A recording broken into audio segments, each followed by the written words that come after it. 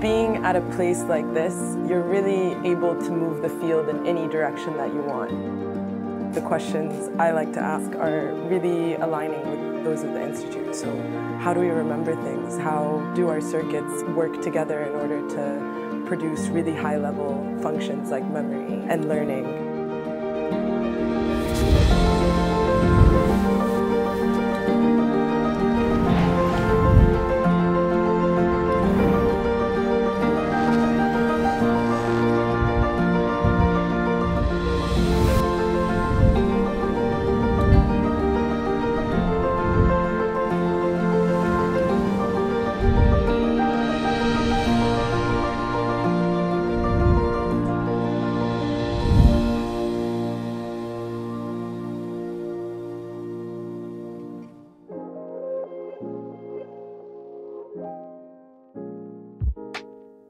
I'm Bhagat. I'm a PhD student here at SWC. My PhD project revolves around recording from rodents continuously in 24/7 settings, basically engaging in naturalistic behavior.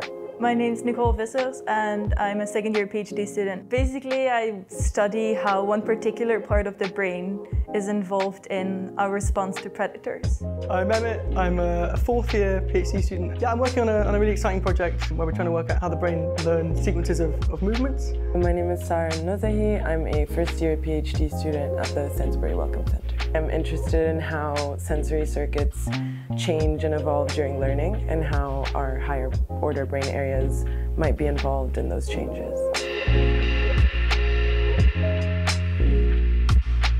What attracted me most to the SWC was you're constantly interacting with a diverse set of people, whether it be culturally or scientifically. I think that's the best way to have stimulating conversations and a strong interchange of ideas.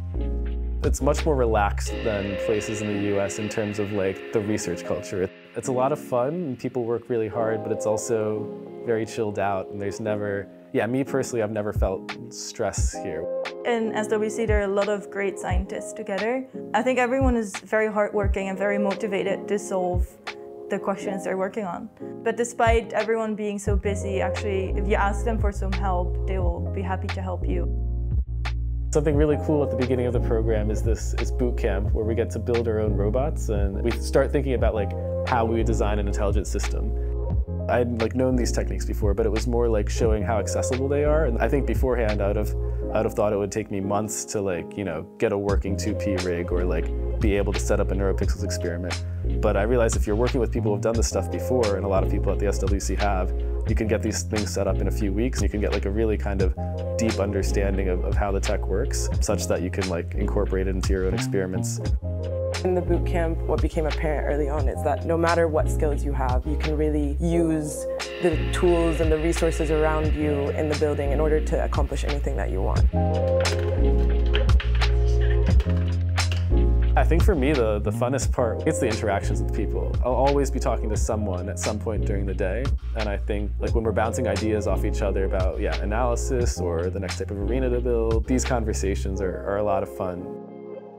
I think what makes me happy is like when you see a clear effect during the experiment itself. So for example, when I record the brain activity or when you manipulate their activity and suddenly you see a big change in behavior. And it turns out that one of the biggest factors in learning a motor sequence is sleep. So we have an experiment where we want to see if we can record activity in the brain when the mouse is awake, and then again as well when the animal is asleep, and see if we can find similar patterns of activity. And it's a huge challenge both experimentally, and that's more my kind of area of expertise, but also computationally because it's a huge amount of data and it's very complex data and hard to analyze. So normally I would be kind of stuck, but what's really nice is that we have the Gatsby Institute, well, not even next door, but inside the building. It's basically full of computational geniuses who are excited about the brain and have a whole different skill set. And it allows us to go after bigger questions and try even cooler experiments.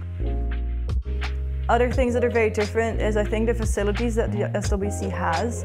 We have a microscopy core and they're very willing to help you with like looking at your brains and how to analyze them.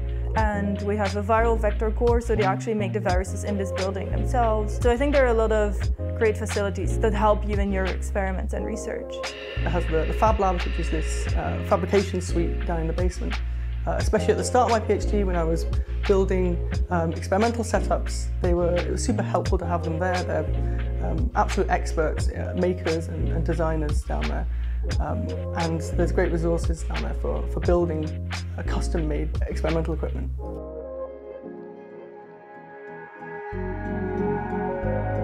I love living in London. I think the best thing about London is that there's nothing that you want that you won't find in the city. So whether it be the food or the art and the music, it's outside of the PhD, there's really everything anyone could ask for in a city, and building a community becomes really easy in that way.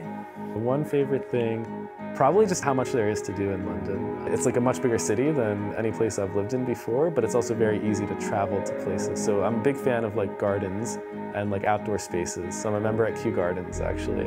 And then I love going to like the Heath or Regent's Park or Victoria or St. James. Parks and outdoor spaces has been like a huge draw for me.